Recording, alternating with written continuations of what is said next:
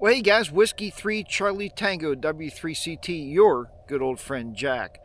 This is my ham radio journey. Guys, we're back out today at good old US 1409 Raccoon State Park here in Washington County, southwestern Pennsylvania. May even be partly in Beaver County. So you guys know the past few videos I've been running the Vertical, the Wolf River Coils Vertical. And I thought today, man, it's a beautiful day out here. It's like 46 degrees. The weather's really nice. And I thought, you know what? I want to do some comparisons today. So, not hooking up both antennas at one time. I mean, I'm going to eventually do that. Probably in the summer when, like I said, a picnic bench out here. But being working in the car, I'm not going to do it right now.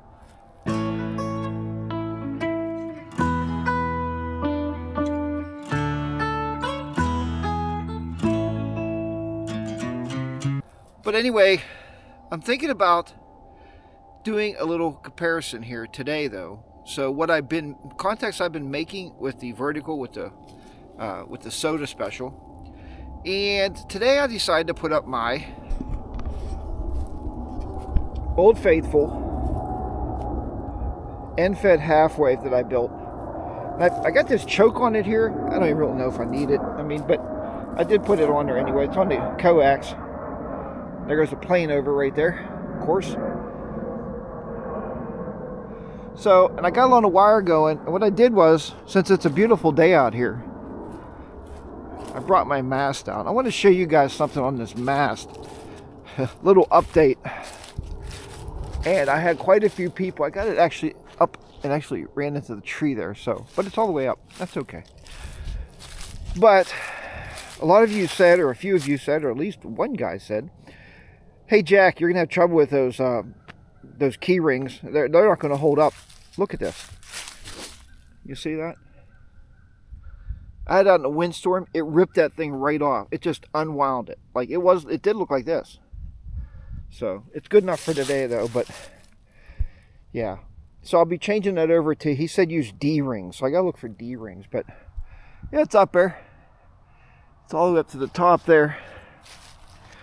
Another thing I wanted to just clarify with you guys, because I know a lot of you are going to be putting in comments there and saying, "Hey Jack, you're crazy," which probably most times, right? You may think that. At least my wife does. The Wolf River Coil, I keep saying the ground radials are 53 feet. They're not. They're 33 feet long. I don't know where I got 53 stuck in my head. All right. I'm going to the car here, get the laptop configured for the POTA activation. And like I said, I'm not going to record the POTA activation as much as I'm going to record. I'll give you a comparison of what I make today. All right, so we'll do a comparison of how many calls and how many QSOs I made in 1 hour compared to the Vertical. I think that would be a fair comparison because I don't have them both out here and both set up. I do have them. Somebody once said in a video I watch, because I watch a lot of YouTube, make sure you always take extras. So I don't know. I got both radios with me.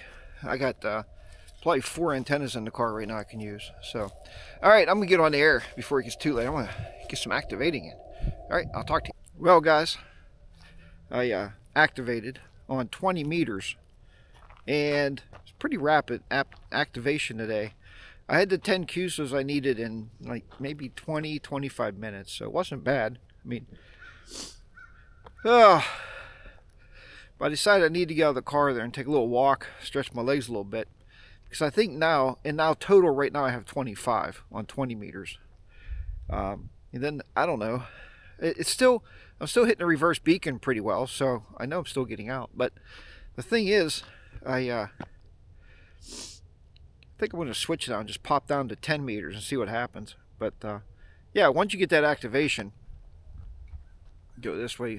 Hopefully the sun's not, I think the sun might be taking me out a little bit there. But yeah, so I'm going to go down to 10 meters down, see what's on there, and just play around a little bit. I don't want to leave quite yet. I think it just turned maybe 2 o'clock, a little bit after 2 o'clock here, Eastern time. So I got time.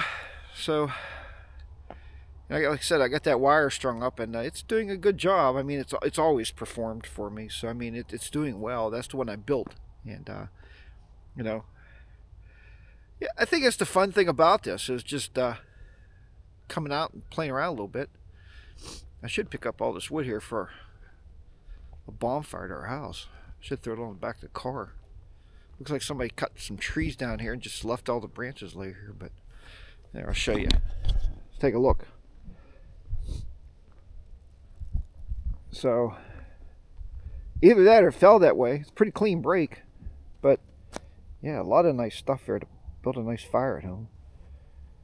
All right, anyway, so I'm gonna get back in the car, and like I said, I'm gonna jump on 10 meters for a while just to see what happens. And it's funny, I talked to my friend Rob this morning. He was out here operating. I might have put that in the video. I don't think I did. He was operating sidebands, so yeah, I think I put that. I told my wife we were upstairs, and I contacted Rob. And then Rob must be home. He just contacted me on CW, so that's pretty cool, man. I'd like to meet him one day. I don't know if he watches these videos or not, but Rob, we got to meet up. I did meet Bill out here already, so Bill actually does activate this park also. All right, so I know I'm going to blast myself out here. I'm going to backlight myself, but I'm walking back to the car. Get back in. So yeah, in a comparison way for time, the wire could be band conditions, but the wire definitely beat the Wolf River Coils Soda Special, their vertical antenna, the 78-inch whip. As far as time goes, as far as contacts go, I've been working pretty far out, and I hit Vancouver again today, so that's a plus, right? All right, maybe on 10 meters I'll find some DX. Who knows? It's nice to get some DX when you're POTA activating. But yeah, I'll get back in the car and do some more operating. Show you the old standard setup here as I get back in the car. You can see I got the laptop up there, the G90, the CW Morse key, and my handy dandy desk. Man, I love this thing. It really makes it comfortable for activating when you're sitting in the car anyway. All right, guys, I'm going to get back to it, see what happens, and I'll close this video out here some point. I'll let you know how I did. All right, guys, well, this day is panning out to be fairly good. I went down to 10 meters. I got Rob, and Rob, I don't know if you see these, but I knew, and I sent CW back. I said I knew you would follow me. I knew he would be watching, right? And he would find me. So anyway, I got 1 on 10 meters. Thanks, Rob. And then I went to 15, and I got 1, 2, 3, 4. I got 5 so far. 5 on 15 right now. So, you know, it's coming along. I mean, you know, I got 31 for the day, which is great success. I mean, that's a good POTA activation, right? So, and like I said, I don't really, it's not about that. It's about what will the wire antenna do. And it is nice in the car. I can tell you with the coil, you do have to go out and retune. I don't know a way around that. If you do know a way around that, let me know for sure.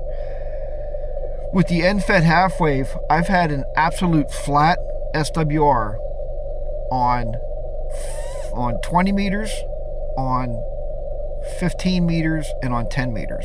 It's been flat with no tuner. So that's pretty good, man. I'm pretty impressed with this antenna. And I'll put a link in the description below of where I bought it, the kit. The guy has a great YouTube channel, and he's a kit builder. So I'll put that down there in case you want to buy one. All right, let me get back to, I think somebody's calling here. All right, let me see what's going on. Well, guys, that is a wrap. Got the radio turned off. It's just about 3 o'clock. It's when I figure I'd get out of here. I was out here for a couple hours, I guess. Something like that. I ended up, I told you before, with 1 on 10 meters. I got 1, 2, 3, 4, 5, 6, 7, 8, 9. I got 10 more. Close these notifications here. I got 10 more on 15 meters. So, you know, I guess I could have actually activated on 15 meters. I've never picked a band outside of 20 or 40 to actually, you know, I've attempted 15 before, but I felt safer today because I was already activated. So, but I ended with 36 QSOs. So that's a good day. Like I said, I'm working on a kilo out here. And you may have seen one of my older videos. I don't know when I put it out, maybe a month ago or something, about chasing awards. You know, I don't really chase them, but it's just something would be cool to have. You know, 1,000 contacts at one park. I mean, that's pretty cool. All right, my friends. We'll see how this video comes out there. But again, this was more of a trial between the The Vertical, the new Vertical I bought, the Wolf River coil, and the NFET half wave strung up here on my my 30. It's actually, I think it's a 10 meter mast, so whatever 10 meters equals out to. I used to call it 35 foot or something. I'm not sure it's 35, maybe 33 or whatever it is. Anyway, I'm rambling as always, but thank you so much for watching, guys. I do appreciate it. You know, just a comparison video to see how fast and